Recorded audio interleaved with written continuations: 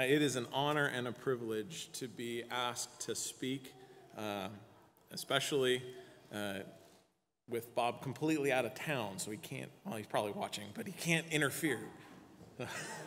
So I appreciate the trust, and I appreciate the opportunity to share the Word of God with you all. Not that what I have to say is the Word of God, but what we're going to be exploring together in our Bibles. And last time Bob asked me to speak, we started looking at 1 John, and we covered chapter 1 and for a little bit of chapter 2 as we looked at what John had for us to learn about having peace and joy as we have fellowship with the Lord.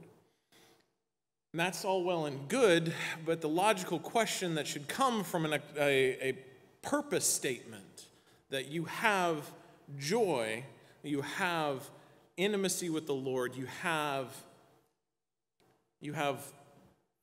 peace through fellowship, the logical next question should be, well, okay, that's great, I'm in, how?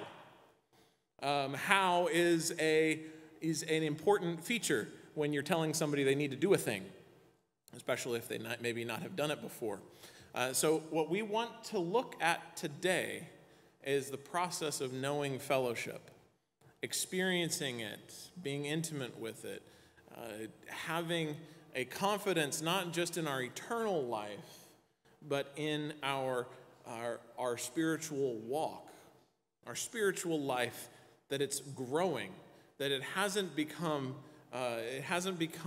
restricted, it hasn't been held back, it hasn't been blockaded by something. How do we know that we have fellowship? So we'll be examining 1 John 2, 3 through 14, and hopefully understanding how we can know that we have fellowship. It's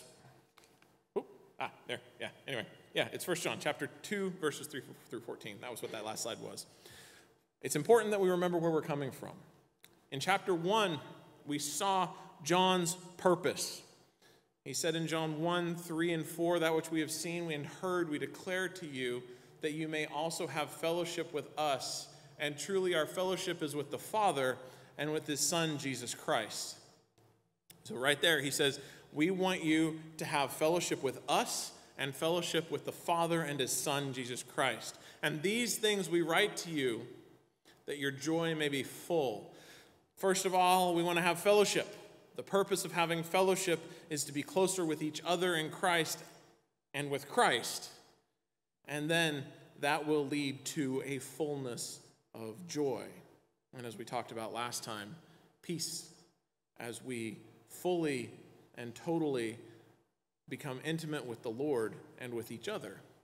We are at peace because we have that closeness. We know we're not at war with those around us and those who are walking the same path, and we're on the same road. We're in the light, as we'll see this week. Remember, this is very important as we look at 1 John.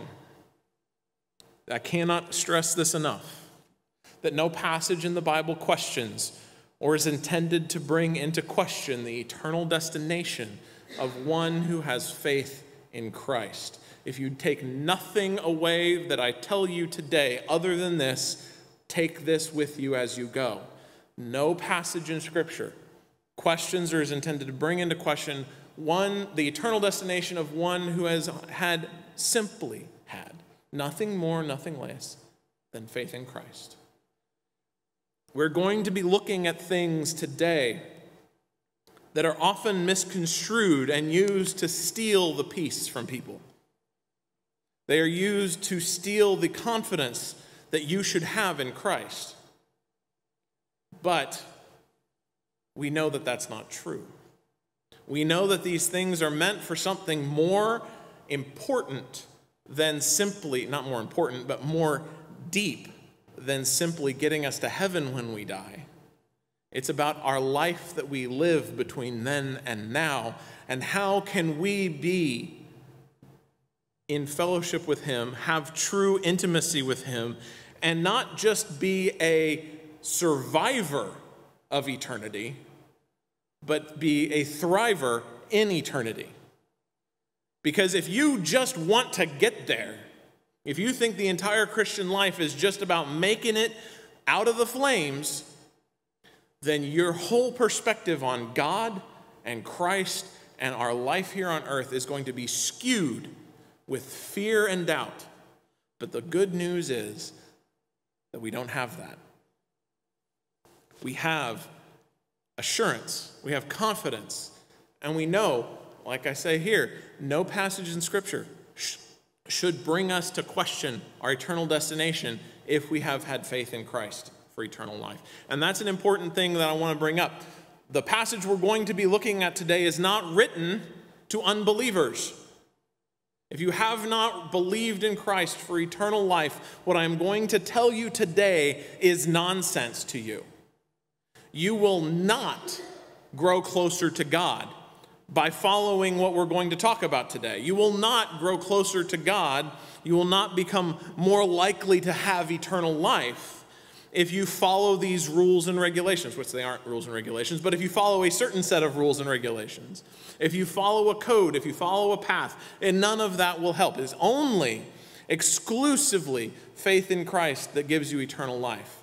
The passages in Scripture that are about discipleship, and this is a key passage about discipleship, are only for those in the family. You cannot serve God if you think he is going to throw you into hell. You can only serve God when you're his child. Let us begin. What do we know about knowing? There's a lot been said over the years about knowing things. Everyone wants to know about what's going on, what's coming next, what's the stock market going to do. I'd like to know that. Anything that might happen, we want to know. Anything that is happening, we want to know. The internet brings us knowledge. It brings us the goings on, people's opinions, what isn't going on, people's theories, conspiracy theories, tinfoil hattery.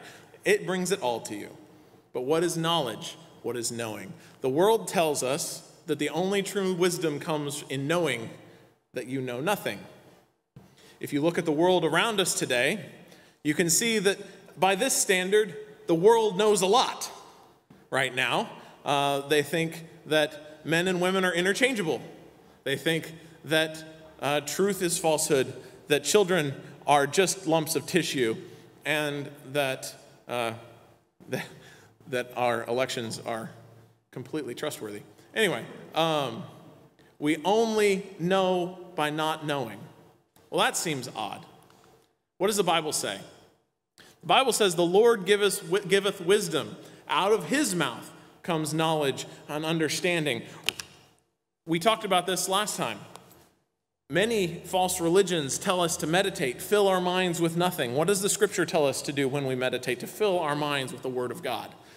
Why? Because the Word of God brings knowledge and understanding, and without knowledge and understanding, you cannot be successful in anything. I don't care if you're trying to build a house. If you don't know how to build a house, you're going to build a disaster. Right? If you're going to write a computer program and you don't know how to code, the beginning of knowledge is not saying, I don't know how to code, I'm going to make a program.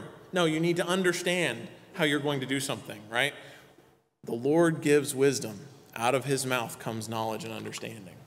The Lord's words are knowledge and understanding. For the fear of the Lord is the beginning of wisdom. Fools despise wisdom and instruction. And we can see that in the world today. Everything is despised if it's true.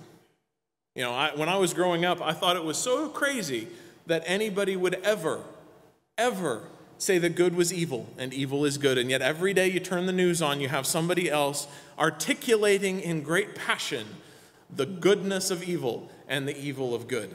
And that love is hate, and that hate is love. It's insane. We live in a crazy world. But what does that tell us about what we need to be doing as believers, as brothers and sisters in Christ? How do we live? Well, we live by pursuing fellowship, right? That's what we learned about last time. John wants us to be closer to each other and closer to God. That brings us joy. So what do we do what do we do so we know that we have this? Well, you can say, if I feel happy, right? That's joy. No, that's not joy. Happy is an emotion. Joy is a kind of state of being. It's a peacefulness. It's an abiding thing that lasts. It's not things are going well today, but if it rains when I'm out walking tomorrow, I'm going to be unjoyful. That's not how it works. That's an emotion. So let's take a look at 1 John chapter 2, verses 3 and 4. John tells us, by this we know that we know him, if we keep his commandments. He who says, I know him, and does not keep his commandments is a liar, and the truth is not in him. Here we see John doing a couple of things. He makes a truth claim. He says that if we know him, we keep his commandments. Is this a test of life? By the way, I'm not going to detail the arguments. Most of the time, folks get tied up in the arguments of why this doesn't mean eternal life. No, he's not talking about we know we have eternal life by keeping his commandments. He's talking about that we know him, right? Knowledge of God is not a requirement for eternal life. Faith in Christ for eternal life is the requirement for eternal life. Knowing him is about becoming more knowledgeable about him. We know him. We are intimate with him. We have this relationship with him if we keep his commandments. It's a test for us to apply to ourselves to say, am I operating as someone who knows God? Should we operate as believers as someone who knows God? Absolutely. Because we've been died for. We've been bled for. We've been suffered for. He knows us. We should know him. As believers in Christ, those who possess eternal life, even more so, because we know how wonderful the gift that we've been given. So we should be trying to know him better, know him more. So we should try and keep his commandments. What are his commandments? Oh, it's the 10 Commandments. Really? Christ didn't say keep the 10 Commandments. All right? He healed people on the Sabbath day. He walked places on the Sabbath day. He wasn't exactly the world's most exacting Pharisee. In fact, he got in quite a bit of trouble with the Pharisees because he wasn't keeping their legalistic commandments. He was keeping the law of God perfectly. Let's keep moving. Beyond knowing, what's more than knowing? Whoever keeps his word, truly the love of God is perfected in him, and by this we know we are in him. So not just knowing, it's being in him. He who abides in him ought himself also walk just as he walked. So we see another question. Are we keeping his word? Why do we want to keep his word? Because we want to be in him. We want to be abiding in him. We want to be, what does abiding mean? It means living in. It means living with. We want to be not just, we know that guy. We live like we know him because he's influenced me. We want to be like living with God because he's not just our buddy, he's our Savior, and we're going to live with him for eternity, so we should be trying to abide in him, to live like we are family with him, and we should be imitating him, not intimidating, but imitating. Can't not say that word this morning. We should be imitating him. We should walk as he walked. How did he walk? In love, in care. We're going to see that. So what does all this mean? It's nothing new, but yet it is. Chapter 2, verses 7 and 8, John says something kind of interesting that can get a little confusing. He says, "Brethren, I write no new commandment to you, but an old commandment which you've had from the beginning. The old commandment is the word of God, the word which you heard from the beginning. Again, a new commandment I write to you, which thing is true in him and in you, because the darkness is passing away and the true light is already shining." So he says, it's nothing that you haven't heard, but it is new. It's something you've had from the beginning, but it's brand new. So what is this thing? Well, if you look at Christ's life, so we should be doing his commandments, and we should be walking as he walked. So during Christ's life, what did he do? Well, he told us that we should do something different, something that's not an Old Testament commandment. It is, in John 13, he says, "A new commandment I give to you, that you love one another as I have loved you, that you also love one another, and by this you will know that you are my that all will know that you are my disciples, if you have love for one another." The new commandment, and we'll see this contextually, don't worry, I'm not just jumping around for no reason. The new commandment is to show love for each other. Right? It's something that they've had since the beginning of Christianity, from the beginning of following Christ. It was one of the early things that they had, a commandment from Christ.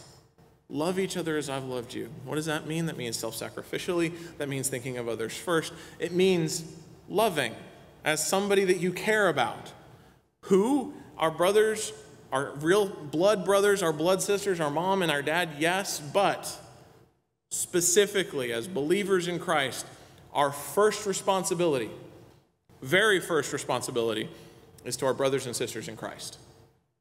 We are called to love one another. That is our first commandment. That is our first rule. As we go through 1 John, we'll see that we actually have two. We have to love one another as Christ loved us, and then to continue to believe in Jesus Christ. Those are our two things to do. We love. Now, you're like, well, that's easy. The Old Testament folks had 600-odd laws. I can handle one. No, you can't. It's tough. Loving people, especially people who are not you, is very difficult. Some people have a hard time even loving on themselves, but truth is that it's very difficult to love each other, especially in a world who says it's so easy to just go find love someplace else. Well, what is Christ's love? Christ's love is one without condition, it's self-sacrificial, and it is trying to build people up. We are called to love each other as Christ loved us, being willing to do what we need to do to love each other. How do we stay in the light? John tells us there at the end of verse 8 that the darkness is passing away and the light is already shining. What's the light? The light is, as we looked at a couple weeks ago when I was talking about chapter 1, the light is the presence of God that we can enjoy and experience as believers in Christ. And we can only be there when we're in fellowship. So if the light's shining, we should want to be in it. He who says he's in the light and hates his brother is in darkness. It's not you're going to hell. It means that you're not in fellowship. If you don't love your brother in Christ, you are not showing love and you are not in fellowship. Horizontal relationships within the church. That means me to you, you to me, you to the person on either side, in front and back of you, in the pew, and all throughout the church, and all throughout the greater body of believers. That relationship is the one that we can actually see, right? We can see that we're having good relationships with our brothers and sisters in Christ. It's hard to see. I mean, I've tried to have two-way conversations, chatting about my day with the Lord. I have yet to hear anything back. But we can talk to our brothers and sisters in Christ. We can share with them. We can encourage them. They can encourage us, or not. That's okay. Our job individually is to love the other person, not to receive love. It's to give it. Right? It is love without preconditions. I'll love you as long as you love me is the way the world loves us or loves each other. The way we love as believers in Christ, followers of Christ, is to love without requirement. Love our brothers in Christ. Love our sisters in Christ. And everybody can have a brother or sister in Christ if you're a believer. It's the people around you who are believers. He who loves his brother abides in the light. If we are loving in this way, if we are caring for each other in this way, we're abiding in the light. And it says, not only are we abiding in it, it's if we are actually living out this love, the light removes reasons for stumbling in front of us. Why is that? If you think about it as a walk, it makes sense. If you're walking in darkness, what are you going to do? As somebody who walks around at night quite a lot on my farm, it's hard to find the potholes or anthills or cinder blocks or small furry woodland creatures. They're out there, and they like to lay down in front of you or dig a hole in front of you, and you will fall in it if you don't have a flashlight. But if you're in the light, you can see them, right? When the sun is shining, when your flashlight is working, and you're walking through the field, you can see the rock, you can see the anthill, you can see the furry woodland creature before you step on it, and you make it mad. No, you have the light, and it removes reasons for stumbling, illumination of our lives as we love each other in fellowship with Christ and fellowship with each other. However, if we hate our brother in Christ, if we hate our brother, we're in darkness. Alternative to being in the light, alternative to love is hate, indifference, not caring, not loving. And really, as far as Scripture is concerned, you really only have two options. Positively loving, that means definitely loving, actually performing acts of love and being loving. And anything else, indifference, is just as bad as hatred. Right? If you hate, if you don't care, that's just as bad as hatred. He does not know where he is going because the darkness has blinded his eyes. If you don't know where you're going, what are you going to do? Stumble and fall. So we see three areas of fellowship. We see knowing in verses 3 and 4. We see abiding in verses 5 and 6. And we see illuminating in 9, 10, and 11. For knowing, we're called to keep his commandments. We're imperfect. The Bible nowhere, including here, tells us that we have to be perfect to be in fellowship. In fact, what we studied last time, verses 1 and 2 in chapter 2, tell us everyone sins. Everyone sins, but Christ is our propitiation for that sin. In other words, it's already been paid for. Right? The Bible never calls on us to be perfect. He tells us that we are being made perfect because we have the blood of Christ that will wash away all the imperfections from us in eternity. What are we going to experience now? Difficulty, struggle, failure. The mercy and grace of God, because we will fail. 1 John 1:9. If we confess our sins, he's faithful and just to forgive us our sins and to cleanse us of all unrighteousness. Not talking about eternal life. Talking about we are believers in Christ. We want to have fellowship. We have failed knowing him today. We have failed abiding in him today. We have wandered into the darkness. How do we get back? How do we start knowing him again? How do we start abiding with him again? How do we get back in the light? We ask. We agree. And we're returned. And then we can start back. Sometimes we have to not just confess to Christ, sometimes we have to confess to our brother in Christ who we were not loving to. As a kid, that was tough, especially because that person, my brother in Christ, was usually my brother, who I was not loving to. And it's tough to tell your little brother, hey, sorry, I was wrong. As like a 15-year-old kid, talking to a 12-year-old kid, not an easy thing to do. Nobody wants to tell their little brother, you were right and I was wrong. Especially when he's obnoxiously usually right. That's why he's an engineer. Anyway. So we have three areas of fellowship that we can check on. Are we knowing him? Are we keeping his commandments? Are we abiding with him, trying to imitate his life? Are we living in the illumination of the presence of God? And I mean that not in some kind of charismatic, weird sense, but in the presence of his word, having it in our minds, in our lives, just abiding in it. Are we there? Are we loving each other? Because that shows us, that's the final thing, man. It shows us, are we in fellowship? If you're not in fellowship, it's an easy fix. It might not be a comfortable fix, but it's a guaranteed fix, and it's a doable fix for all of us. We talk to God, get it right with him. We talk to our brother in Christ, get it right with them. And off we go. All right, we're back in fellowship. The Lord always has the door open for a return to fellowship. Horizontal fellowship and vertical fellowship are tied together. We see that in chapter 1. We see that in chapter 2. Having fellowship with God without fellowship with our fellow believers is impossible. You can't be the man on the island forever. If you are isolating yourself, not coming to church, not being with your brothers and sisters in Christ for any reason, fear or in disinterest or indifference, you're not having fellowship. You're not having fellowship with each other. You're with your brothers and sisters in Christ. And you're not having fellowship with God, at least not as deep as you could. You can be a student of the Word, but if you never engage with your brothers in Christ, you will not be what you could be. Which brings me to the next section, that we should know who we are.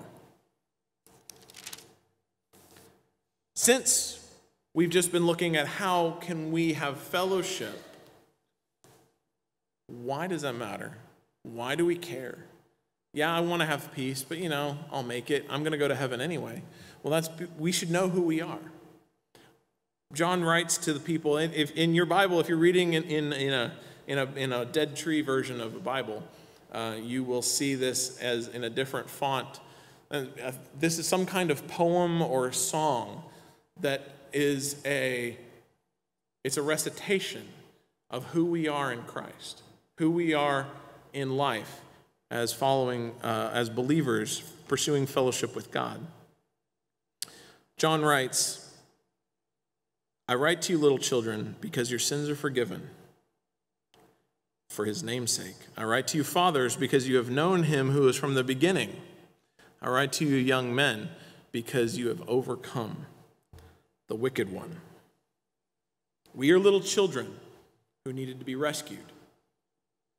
Christ has miraculously come, bled and died, and given us an opportunity to believe in him for eternal life, and that's all that it takes. We are like little children who needed to be rescued. Our sins are forgiven. We're ready to go. It's interesting that I say Paul all the time because I'm usually teaching out of Paul.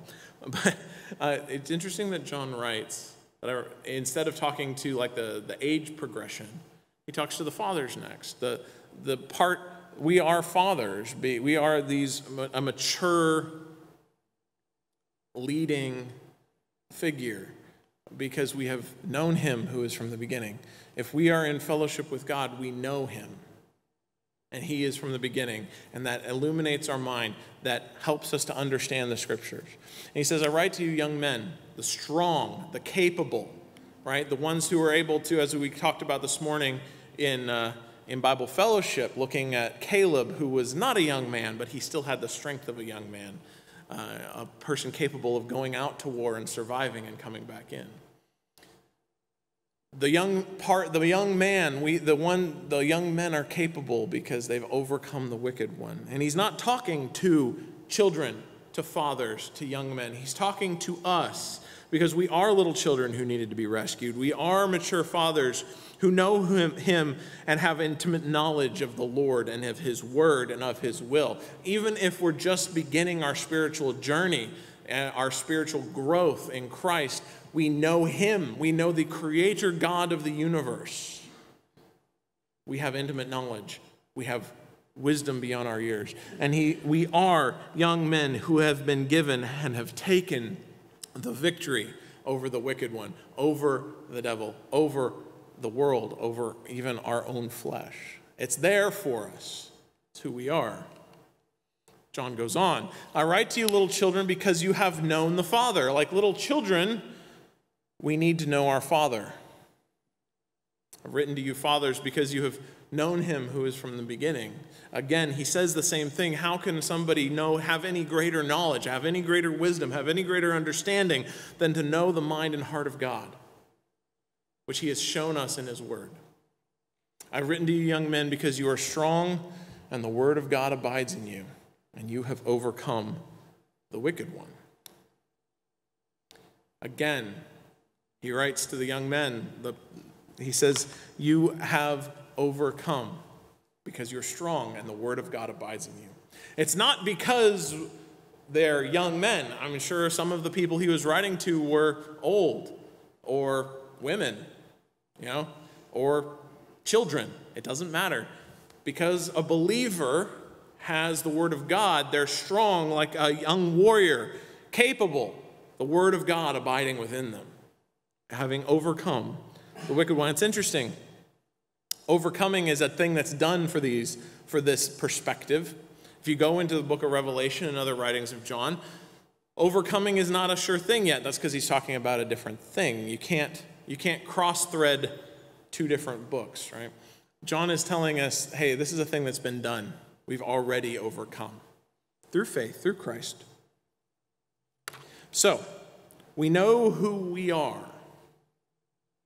We have these three areas that we talked about before: knowing him, abiding in him, being illuminated by the living in the light, by having the love for each other. None of these tests are tests of life. This is evidence that we see these three verses here, verses 12, 13, and 14. He's saying this is a fact about you. He's not saying if you are faithful, if you stay true. This is something that's already done. We don't have to wonder if we fail. Are we his child? If we fail, did we forget him? Has he forgotten us? No. It's done. We are already. Our sins are already forgiven. Our knowledge of the Father is there. It just means you're in the darkness for a little bit, and you can fix that quite easily.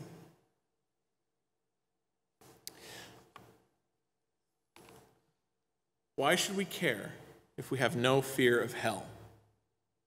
If you read the majority of commentaries about 1 John, they will tell you it's about knowing that you have eternal life.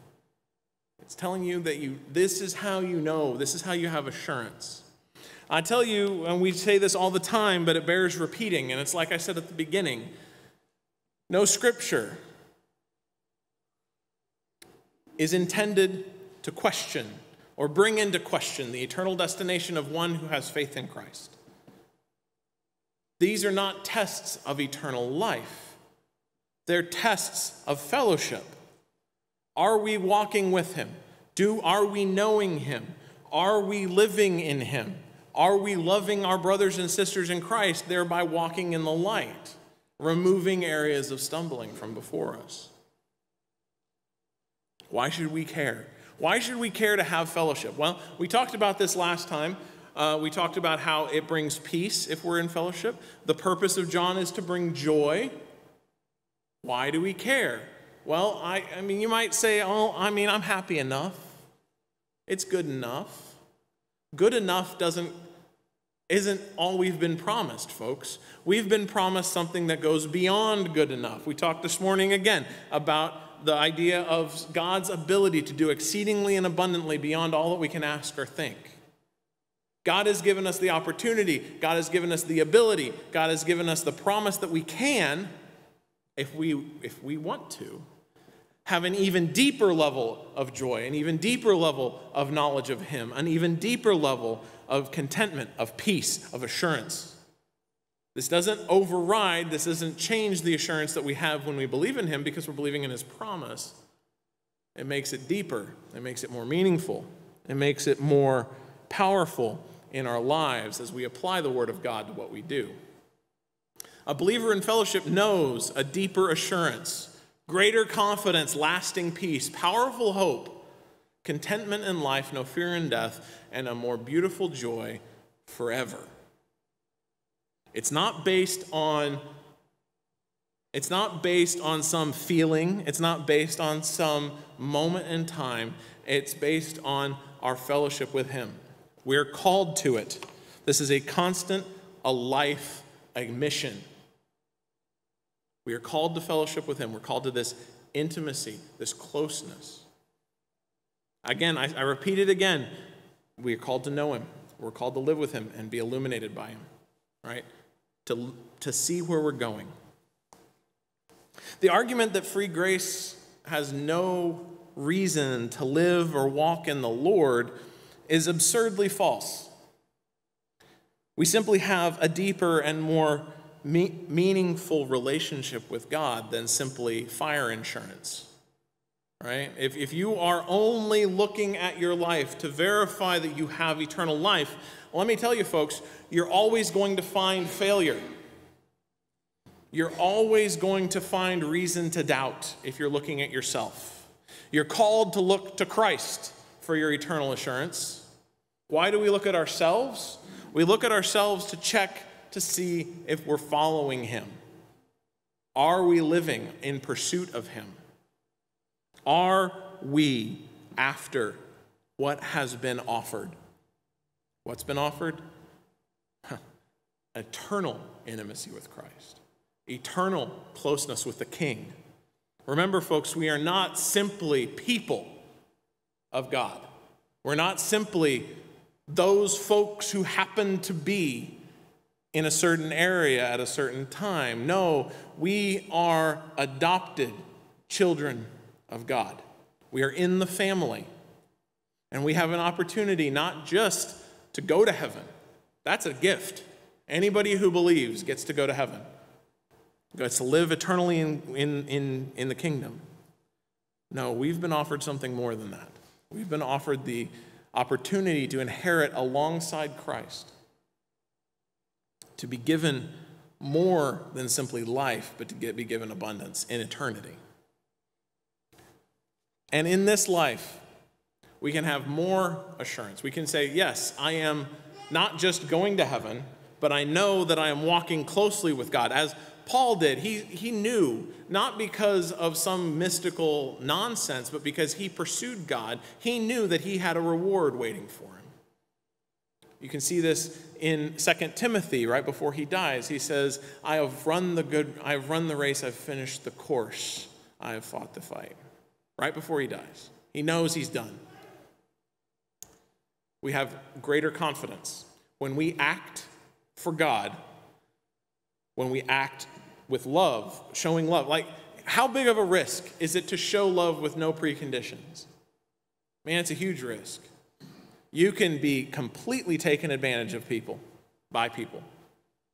Taken advantage of by people. There's the words. But we can have confidence that we're acting out the love of God towards folks. And if we get stymied, if somebody takes advantage of us, okay, that's fine. We were showing the love of God. Lasting peace. Man, it's a tough world that we live in right now, especially tough as a believer. The peace of eternity and the peace of the kingdom and the confidence that we have in Christ's coming and his kingdom on earth is something that provides a powerful, powerful motivator to continue to live for him rather than just try and make it by clawing our way. And man, that brings contentment. That brings contentment. If we are living in fellowship, we will be content. If we are fighting against it, we are in trouble. We are going to have a miserable life. And that leads to no fear for death and a confidence in eternal, bountiful joy. And that is what we want. We want to have peace. We want to know Christ. We want to abide in him, and we want to walk in an illuminated path. It is not an easy road. That's why we're called to it. If it was a gift, if something we were just given, we wouldn't be commanded to do it. If it was something we would do anyway, we wouldn't be called to do it. If it was something that we could just take for granted after we get started, we wouldn't be given things that we can check on. Are we there? Are we in line? Know him and have joy. That's why we care. We want to have joy. We want to please our Father. If that doesn't motivate you, we want to please your King. What have you been given? You've been given the life of Christ, the blood of Christ for yours. So many reasons to be motivated. Fear of death, fear of eternal separation is not one of them. What a wonderful gift we've been given. that we can live in confidence, live powerfully for God with no fear of failure. Yes, we will fail, but we shouldn't fear it. We should know that when we do, we can come right back and be in fellowship again.